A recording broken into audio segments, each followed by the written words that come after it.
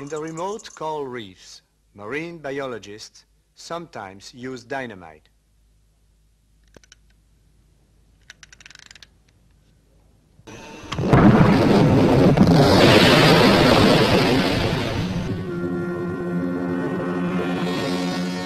For the purpose of scientific study, it is the only method for taking a census of all the varieties in an area.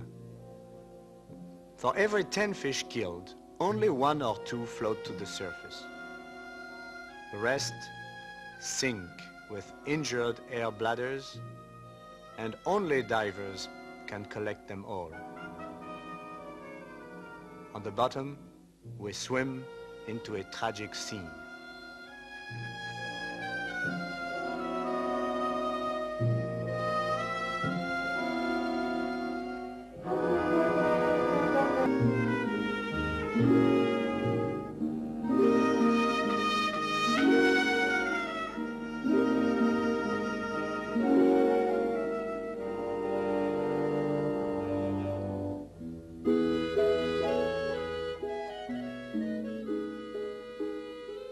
When this pufferfish is in danger, he inflates himself with water, so the enemy can't swallow him.